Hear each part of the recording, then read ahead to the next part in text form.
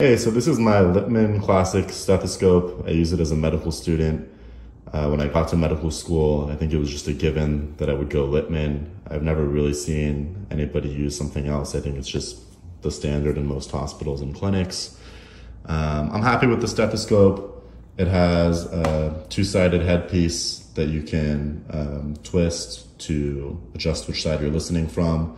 Old school stethoscopes, you may know, had a bell function and a diaphragm function, but with the Littmanns, you can use either side as a bell or diaphragm function. It's just variable with the pressure. Feel free to YouTube that to learn more about it. There's lots of great videos explaining. If you'd like a classic, old school, open bell, you can do that on the small side as well, but I usually use the small side as a pediatric listening for peds, and then I'll use the wider side on most patients. You can use the small side for other things, auscultating a carotid or upper lobes of the lungs, above the clavicles. The earpieces are comfortable. The quality is good.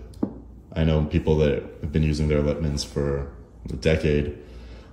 So on balance, I'm pretty happy with it. I think that it's pretty run-of-the-mill and standard for what you'll see in hospitals. It works well for me. I think that if you're looking at this video, rather than comparing a Littmann to other brand, you may just be deciding what kind of Littmann to get. So I have my Littmann Cardiology over here as well. You can see a difference in the tubing of the neck piece over here, and this tube is a little thicker, and that's just because this has double tubing in it as opposed to the single tubing here. That's where the difference in price comes from.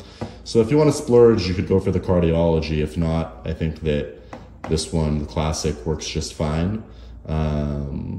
Especially for a student, I think that if you want to invest, these things last, so you can definitely go for the Cardiology, but this review is of the classic, and I think it works well, especially in non-critical care settings, especially in primary care settings. Can't really go wrong with the Littmann.